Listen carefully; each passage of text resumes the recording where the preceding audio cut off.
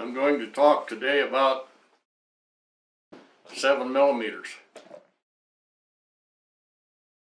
One of the biggest reasons for this video is the 7mm PRC. I'm going to explain something. I'm going to explain something in a way that I think that everybody should be able to understand. One of the reasons that I'm talking about this today is because of misunderstanding. The knowledge base is not there from either aspect, from somebody that knew nothing about it to now that somebody that's writing about it.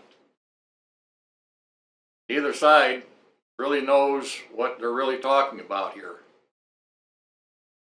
I'm going to get right down to it and explain these things. One of the biggest things here is the 7mm PRC is claimed to have been designed to be able to feed through a standard length action. So what? It was designed to function through a standard length action. So, according to their ideas, people involved with this situation, they decided to take the 300 PRC case and shorten it. They shortened it roughly 1/4 of an inch, pushed the shoulder back by about the same amount, came up with a case that's 4 grains less case capacity than a 7mm Remington Magnum. This basically allows the bullet, in most instances, of boat tail design, low drag boat tail design, to be seated the depth of the neck with the boat tail projecting below the neck into the capacity of the case. This basically allows an ideal situation, which I won't disagree with.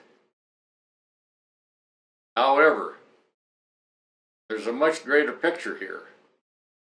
The other aspect is specifically to burn certain burn rates of powder, ideal for that capacity case. Yeah, there's that situation. But here's where the plot really thickens. Claims that this is the only cartridge ever designed this way, and it's the ideal cartridge in 7mm and so on and so forth, just because they did it this way. That doesn't make it the ideal cartridge. It states the velocities and whatnot that this cartridge supposedly generates with various different bullet weights. And as you'll discover, there's double talk, misinformation, statements that just simply aren't true, situations that just simply can't be, and I'm going to dive right into that.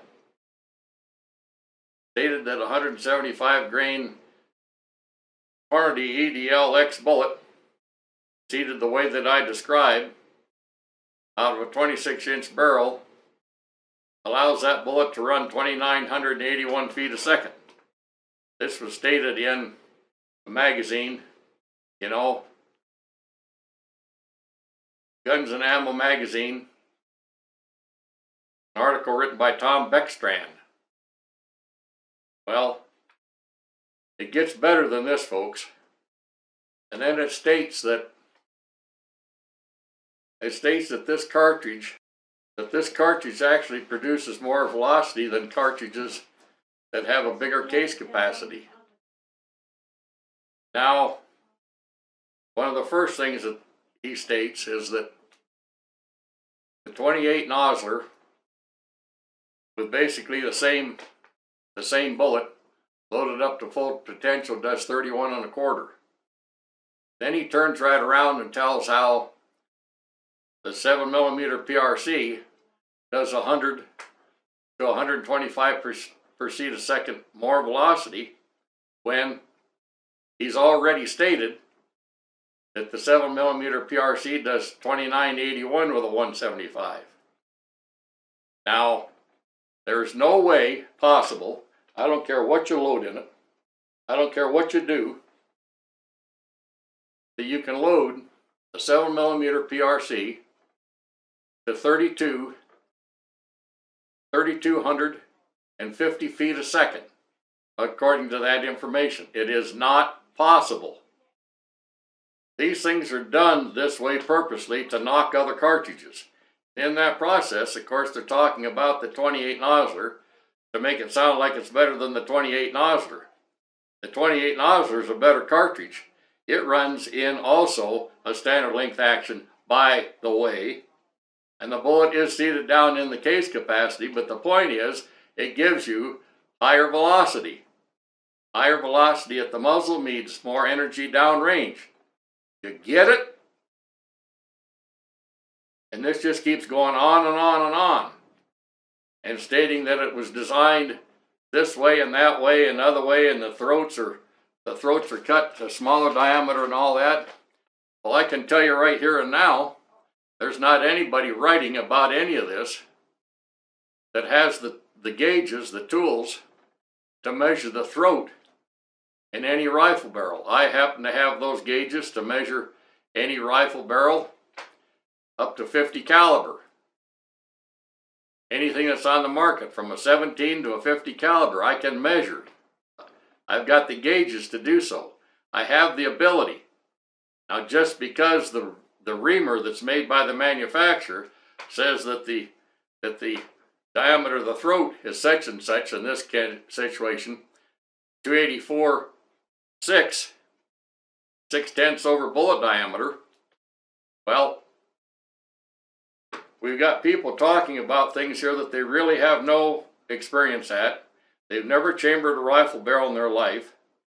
They don't have the ability to gauge chambers or chamber throats or anything else because they don't know.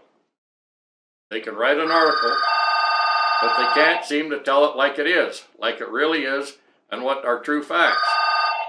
And this is a true fact. The situation is, just because the reamer says it's that size, the pilot has to have a little bit of room in the bore. When you put the reamer in the barrel, you've got a little bit of free movement, so it's automatically, irregardless, going to cut a little larger diameter than that.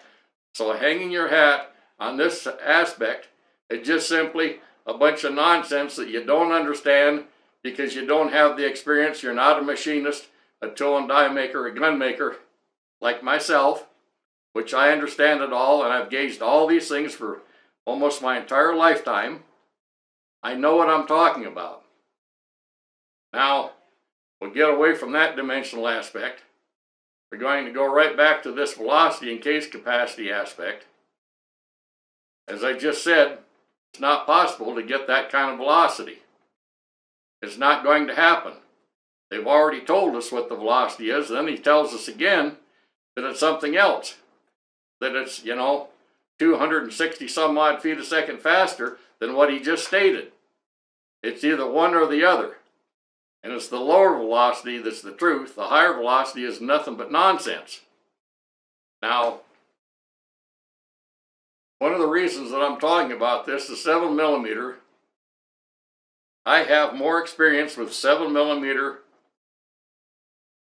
different 7mm chamberings than anybody that's in the gun making business now, or anybody that I've ever known.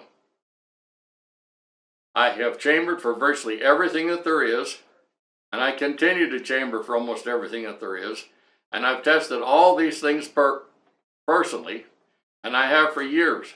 I've built hundreds and hundreds and hundreds of 7mm rifles in all sorts of chamberings, and I shoot a half a dozen different chamberings myself. Mostly larger caliber chamberings, not all, but big cases. Cases of, 28 nozzler capacity up to 300 Weatherby case capacity. Now,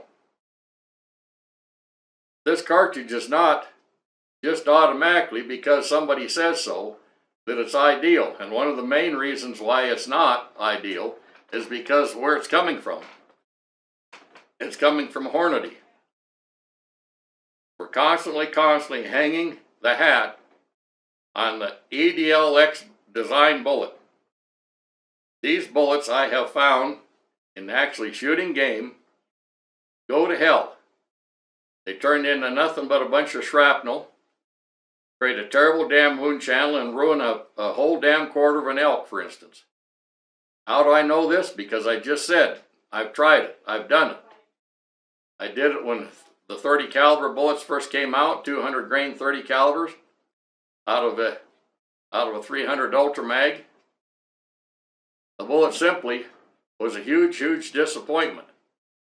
Now we've got some very excellent bullets.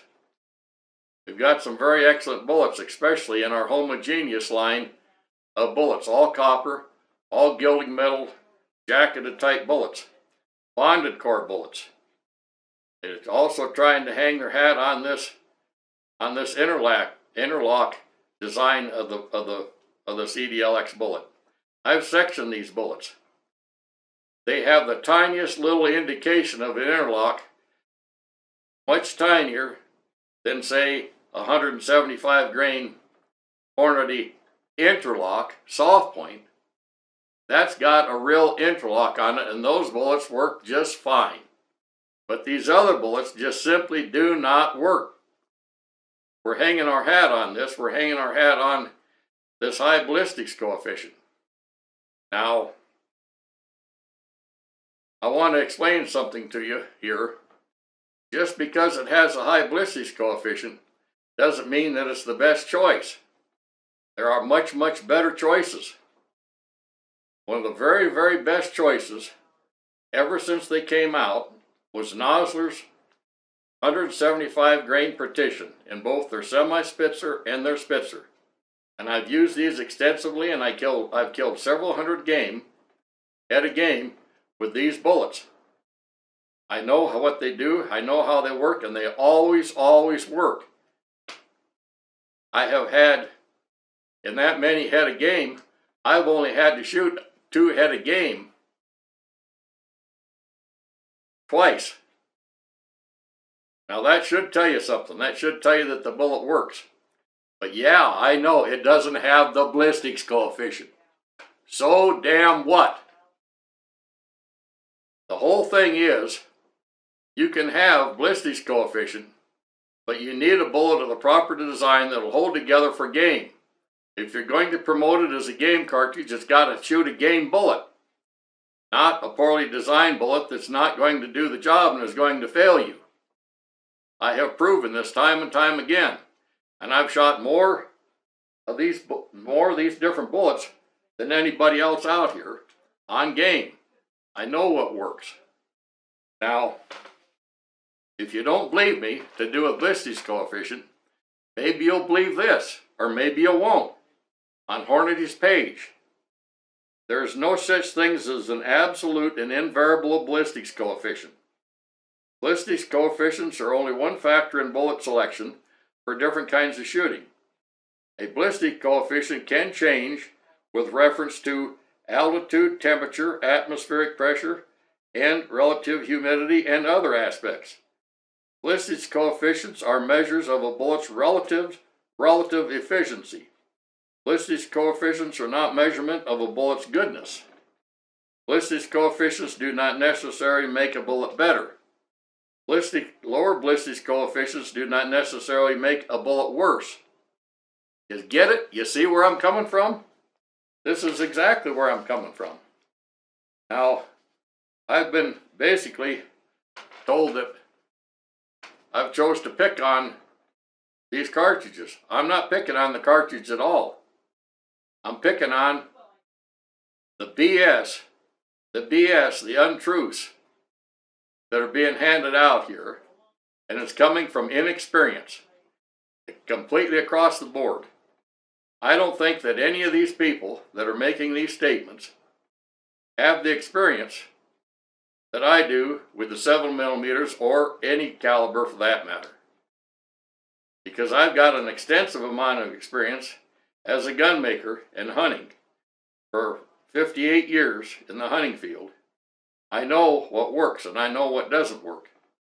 Now, this statement that it's the only cartridge that was designed this way. Well, that's just simply not so. There's been perimeters, there's been aspects to the design of every cartridge that's ever come down the pike. And there's not another man living anywhere that knows the entire story to do with the 7mm Remington Magnum. Les Bowman and I were very close friends for 30 some odd years. We worked together, we tested guns together, we shot together, we recreated together, and we hunted together in various aspects. Now, I have done a video in the past on the development of the 7mm Remington Magnum. I'm going to enlighten you on some of the aspects of this that I haven't really touched on, but I'm going to touch on them right now. Now, the first place, the 7mm Remington Magnum, DuPont, when DuPont owned Remington, and Remington decided to come out with Les Bowman's idea, and they call it the 7mm Remington Magnum. Anyway, DuPont specifically designed their own powder, IMR 7828, for the 7mm Remington Magnum, and I have some of that original bulk lot of powder that I got from Les Bowman many, many years ago. A lot of years ago. So, don't give me this BS that, you know, designed around a certain burn rate of powder. There was a certain burn rate of powder manufactured specifically for the cartridge, and that's exactly what was done. And the 7mm Remington Magnum has been loaded with every basic bullet design that there is, no matter what it is, and been loaded by virtually every ammunition company that there is, and has done so for years and years and years, and it's worked. In some instances, the bullets are not the right selection, just like some of these bullets that I'm talking about have never been the right selection. There are bullets that are wonderful selection. It is no better than a 7mm Remington Magnum, the PRC. It's no better whatsoever. I've just pointed out all the aspects why. Now here's the thing. You see, the 7mm Remington Magnum was field tested for several years, by the way, by Les Bowman in various rifles that he had built and barreled by various people. I saw all these rifles. I know what they were. And his hunters that came to hunt with him in the high country of Wyoming were given one of these rifles to carry for the purpose of taking game and testing the cartridge. Now, this cartridge was field tested by Les before it was ever brought on the market with what we had at the time, and it was tested specifically with 160 grain bullets by Les. Remington came out with 150 grain Corlock. Corlock is still a pretty good bullet. Anyway, the biggest downfall to the 7 Remington Magnum was it was a standard length cartridge in a long magnum length action. Now the most sensible thing to do is to throat that out, to seat the bullet out, just as they've done with this PRC cartridge. But for heaven's sakes, you shouldn't do that. We did it with our cartridge, but that's not right for you to do it with these other cartridges. This just doesn't make sense. Well, there's nothing that makes more sense than this. You did it. Why in the hell can't we do it? I've been doing it ever since my first 7 Remington Magnum, because I discovered right off the bat that the bullet needed to be seated out a little bit. And ammunition basically was tested, and there was pressure test information and recommended load information put out by Bruce Hodgson, and most of that information was considerably warm, especially on the top end of loads, maybe too hot for damn near any rifle. Well, I've shot and I've built 7 Remington Magnums. And the fact of the matter is, I've always been able to get, with 78-28 in a properly throated rifle. You did it with the PRC, folks.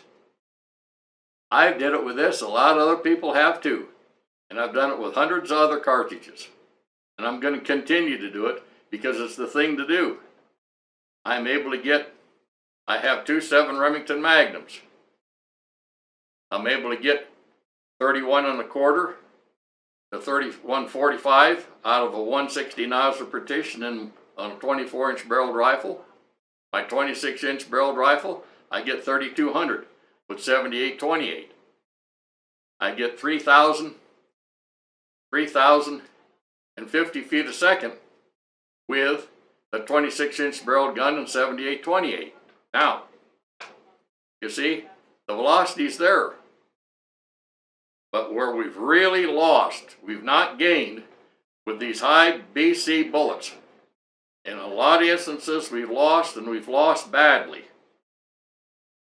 The higher the ballistic coefficient is an automatic indication to Randy that you better check the construction of the bullet, and you better try it on game, because it likely is not going to do it. There'll never be another 7mm bullet brought out by anybody, in my estimation, that will kill game better than 175 grain nozzle partition, period. Now, this isn't just limited to 7mm. This also applies to a lot of these other calibers. But I've chose this to talk about because of the misinformation.